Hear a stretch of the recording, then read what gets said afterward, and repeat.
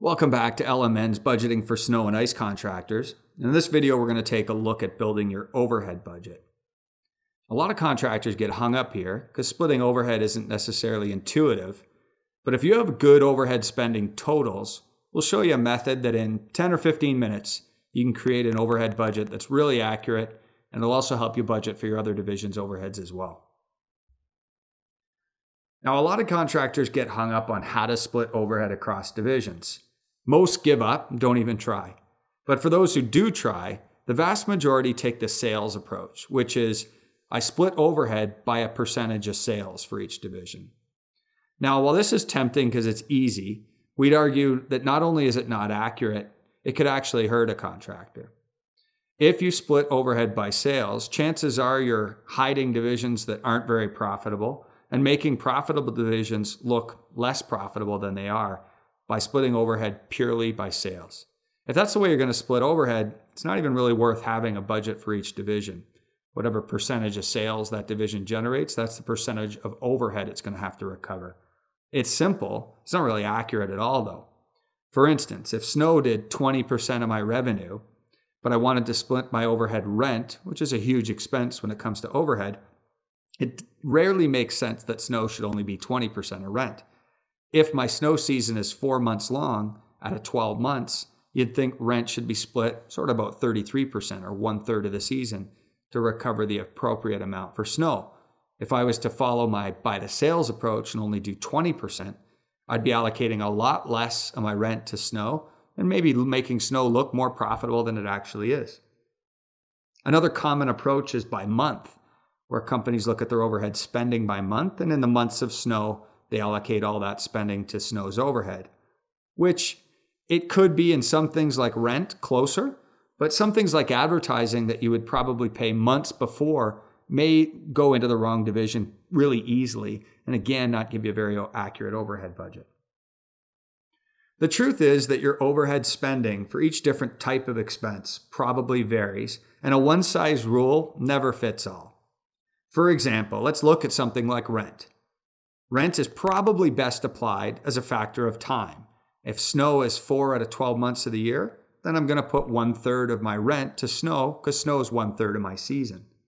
If I had a landscape designer who didn't work in snow at all and only did landscape design, then it doesn't make any sense to put any of their salary to snow. I'll leave it all in my summer divisions. Now, something like GPS or liability insurance, there's a good case to be made that you wouldn't carry those at all, or at least carry as much of them in the case of liability insurance as you would if you didn't do snow. And therefore, you can load those expenses up in your snow budget because the only reason you have such high expenses is because of your snow services.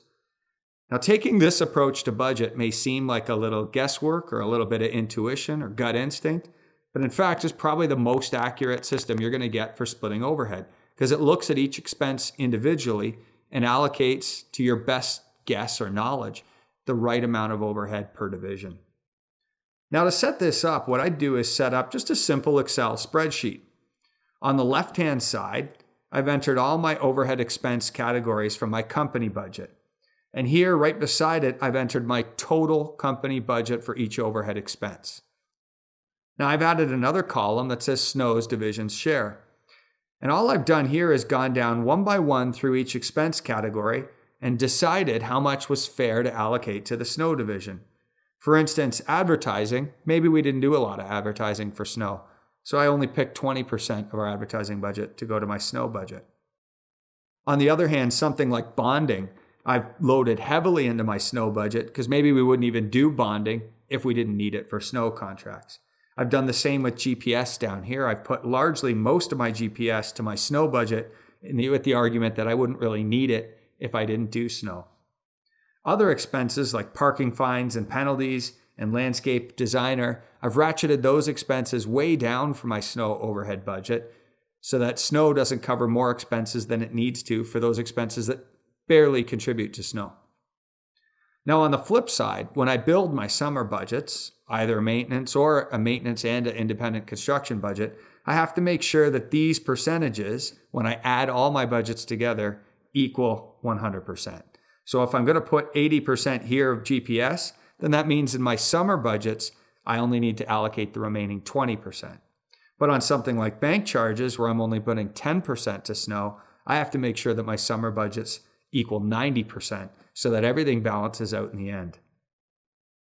So in, let's call it 10 to 20 minutes of putting this spreadsheet together, you could have a system that'll help you easily split snow each and every year and your other budgets. This spreadsheet here then feeds my LMN budget. What I've done here is add all those same overhead expenses in this column. The previous actually represents, in this case, what I'm budgeting for my entire company. And the forecast is what I'm budgeting for snow's contribution of those expenses. So I end up with the same number. The total of my forecast, which in this case is $28,000 in expenses and $39,000 in wages, is going to match whatever my spreadsheet came out with in the back. Here in my LMN budget, I've simply entered my expenses, my company totals, and snow's divisions totals. Under the wages section, I've entered each one of my overhead wages with their total annual wage and then snow's share. And then I've done the same for equipment. Overhead equipment, I can add owner's truck or loader in the yard or any other sort of overhead equipment I may have allocated to snow and do the same there. Now, there's a few important things to remember when you're building your snow budget, especially for overhead. And that is, first of all, we have to make sure repairs and fuel are in there.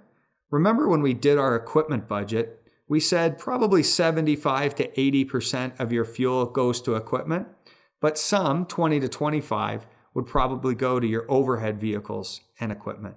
And so don't forget when you're building your snow overhead budget that you didn't put all of your fuel and repairs in your equipment budget.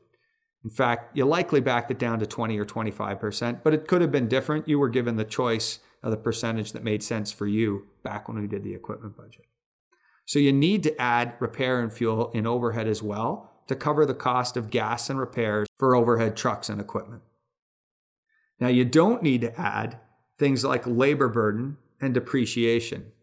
Both those things often show up in a list of overhead expenses, but remember, we've covered them elsewhere. Labor burden is covered up here.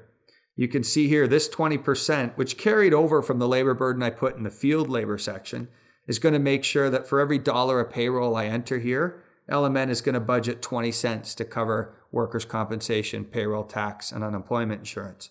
Your labor burden could be different than 20%, and it will depend on states and countries that you work in.